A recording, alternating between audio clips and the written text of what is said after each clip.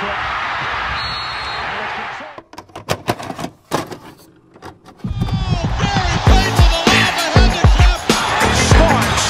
guys, this is Dominique Wilkins. Hey, this is Sean Kemp. This is Gary Payton. Hey, this is Pau Gasol. NBA fans, what's up? This is Vince Carter here. Hey, what's up? This is Matt Barnes. If you're an old school NBA fan like I am, make sure you check out the Basketball Time Machine with my man Sean David. Hello and good day to you folks. How's it going? My name is Sean David and I welcome you back to the Basketball Time Machine, I hope so at least, your favorite old school NBA show. In today's episode, I want to take a look at the rivalry between Michael Jordan and the glove, Gary Payton. Now, obviously, we know that Gary Payton was one of the greatest defenders of all time, but there was a time when he got kind of cooked by Michael Jordan. But then again, it also changed. But long story, let's take a look. But before we start, small favor, please subscribe to the channel and like the video if you enjoy the content. And I would say, let's get right into it.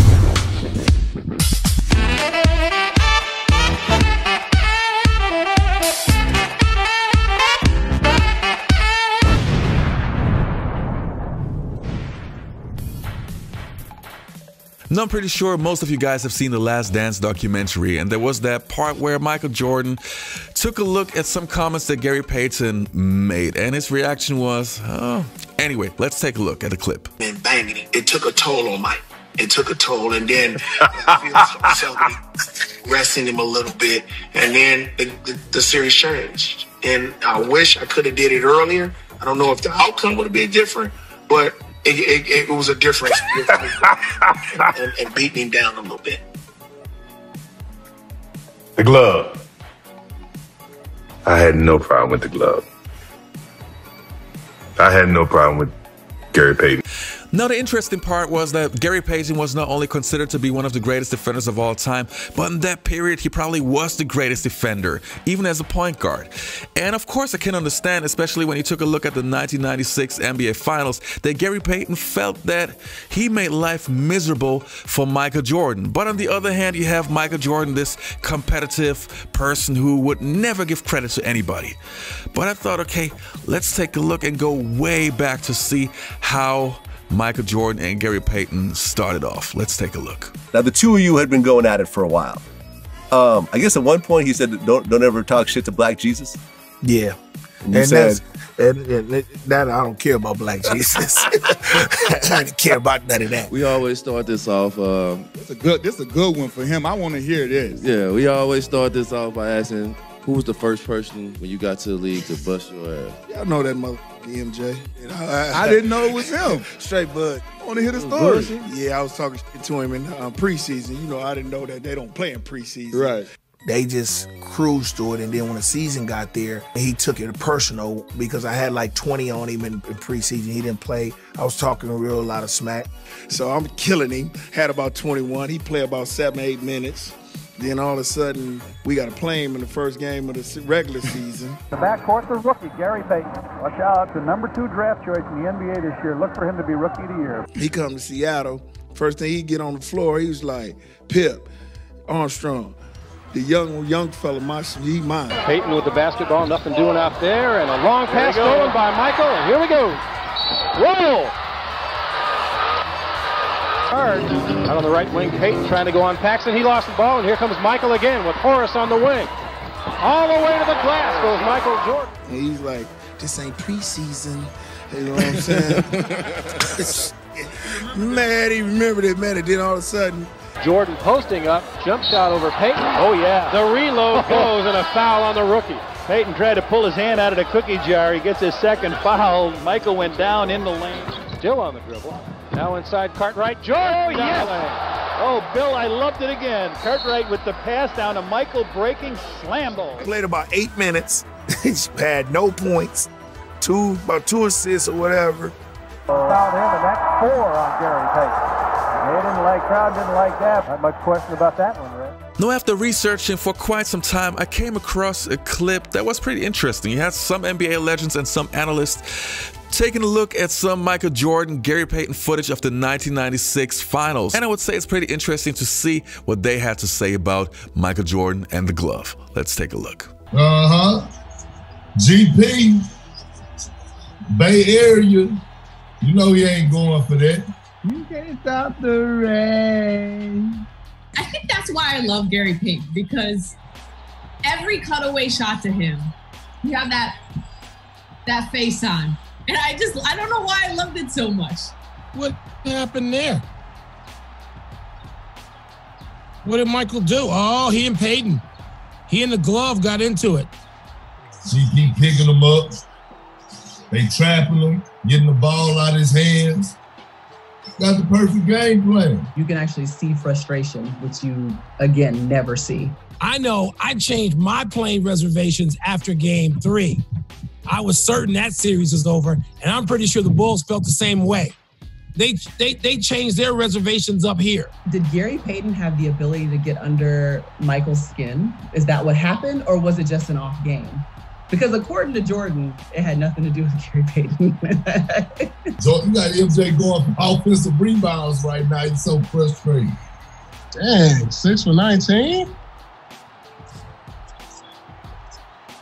I ain't never seen Jordan shoot that bad. I feel like Jordan made everything. Do you know how happy I'd be if I went 6 for 19 in a rec league game? Honestly, I would throw myself a parade. MJ don't want to give GP his flowers, but he was locking them up. Look at him. He's frustrated right now.